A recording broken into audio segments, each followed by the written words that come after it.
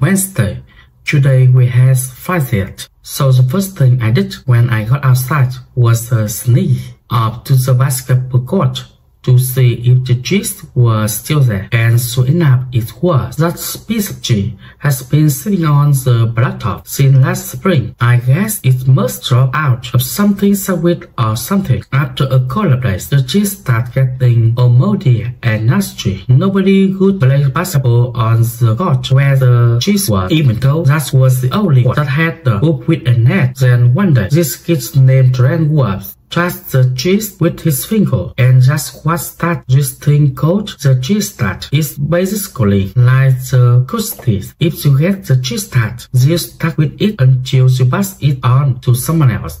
The only way to protect yourself from the cheese tart is to cross your fingers, but it's not that easy simply to keep your fingers crossed every moment of the day.